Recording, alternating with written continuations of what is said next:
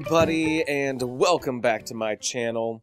So today what I wanted to let you see, and I'm sorry that it is a very short video, but today I thought that because I am working on a children's book, I'm actually working on a couple of children's books that I have written myself.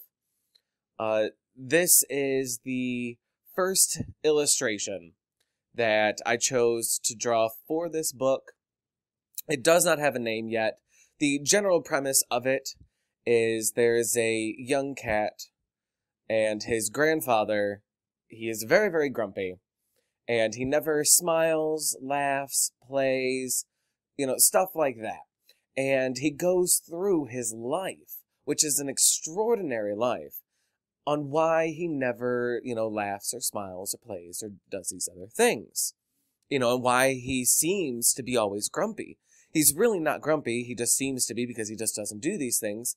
And in this illustration, I am explaining that, Grandpa Cat was a world-renowned boxer, and he never smiles because he went against this kangaroo and lost his teeth, and so he no longer smiles because of that.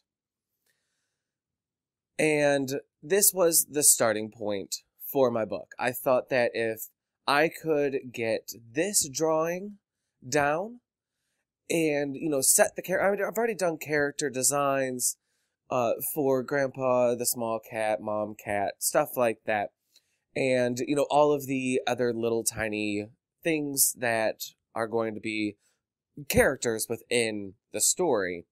I've already designed those. It was just, I wanted to get the feel for the book. And so this first illustration was giving me that feel. What kind of tone, what kind of colors, what kind of, pace do I want to set for this book? Now, this illustration did take me quite a while to do. I did do it on my Twitch channel, and I believe that in my description I do have my Twitch. I rarely use Twitch, but every once in a while I will stream, a live illustration of a book. And, nobody really watches, but it's not really for other people, it's really just for me. So, it doesn't really bother me that nobody really watches. But yeah, so it did take me quite a while because I was live streaming this, and, there were a couple of people that were asking me questions, and, I had to take breaks because, my son woke up, and so it did take me quite a little bit to actually do this. I believe that the total time was around about 4 hours. And, for a simple illustration such as this, I'm not too sure about other artists, if it would take them about 4 hours to do, but it definitely took me about 4 hours to do, because I kept on, stopping, looking at it, wanting to change things.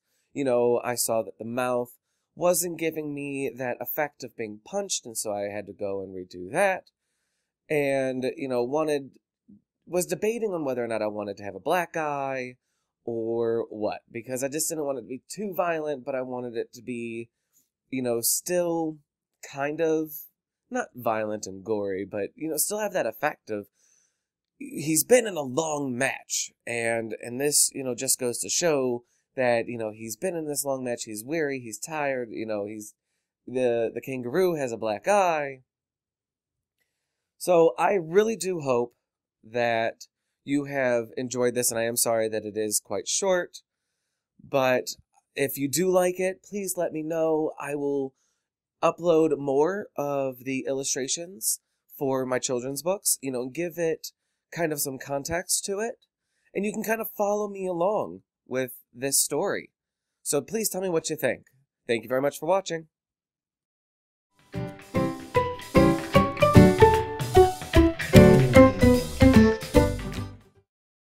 And yes, I will say that I do accentuate, the eccentricities of these people, but that's what art is all about. Is that